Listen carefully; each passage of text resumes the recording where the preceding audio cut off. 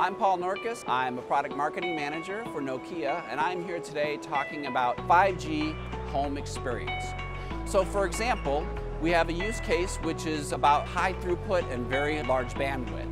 We have an OZO camera that's inside a stadium that's creating content that can be delivered to the people at home. So they're sitting on their couch with a head-mounted display in a virtual environment, enjoying the event as if they were really inside the stadium watching a football match. The second demonstration we have is focused on low latency, where we're doing virtual reality gaming live over 5G. It's really exciting, two players playing against each other in a breakout game, so users can get the experiences in the home that they can't get anywhere else.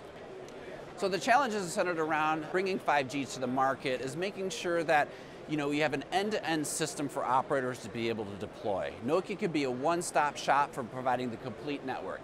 Everything from the AirScale radio access to our 5G-ready transport to our next-generation packet core, as well as the services to be able to support them. We even have a 5G community, which is bringing together the leaders of the industry to understand the business cases, how they're used, and how you can make a profitable solution with 5G. As we're looking at the deployment of 5G, we know the specifications are a couple years off.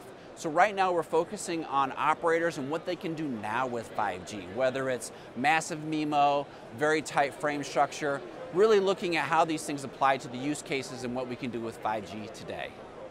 Nokia is innovating the global nervous system, and as we're looking at the technologies that we need to make that happen, 5G is a key element for the successful creation of that nervous system.